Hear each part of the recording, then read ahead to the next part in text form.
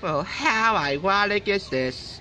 You're watching the thrift store one day when we bring the Hollywood home on a budget. I'm just perusing through the old used game section and book section. And what did my wandering eyes appear?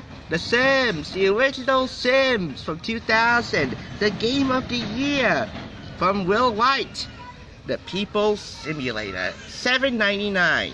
When this was originally bought, it was $44.99. But even if it was bought for 50% off, I still wouldn't buy it because it's not compatible with my computer. Even if it had the Hot Date expansion pack, which this doesn't, I still wouldn't buy it because it's just not compatible for my computer. I mean, this has got to be a joke. You want to buy this for your operating software? You do it at your own peril.